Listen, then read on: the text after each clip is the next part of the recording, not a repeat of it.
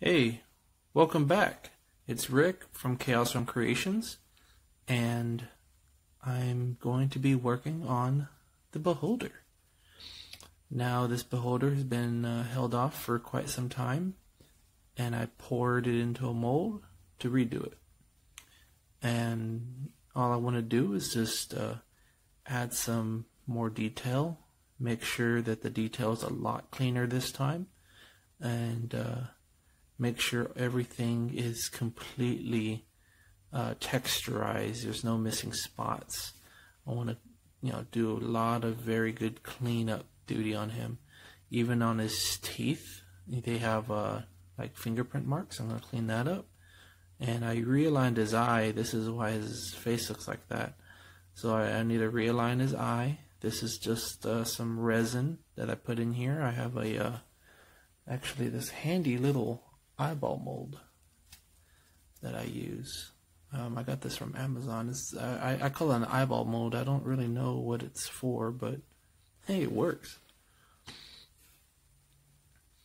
But yeah, this whole video is going to be showing me this is going to be sharing how I'm going to fix and refine this guy into a final product, which would be a model to display. This will be a stone texture. This will be acrylic. This will be a resin bust. Just put him right there. I even just pulled out his tentacles, his eye stalks. They do have some work to be done,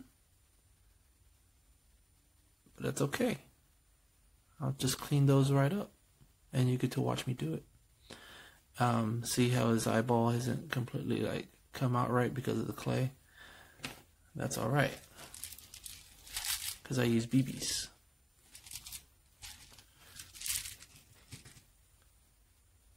So, sit back, relax, and watch how this little creature comes to life.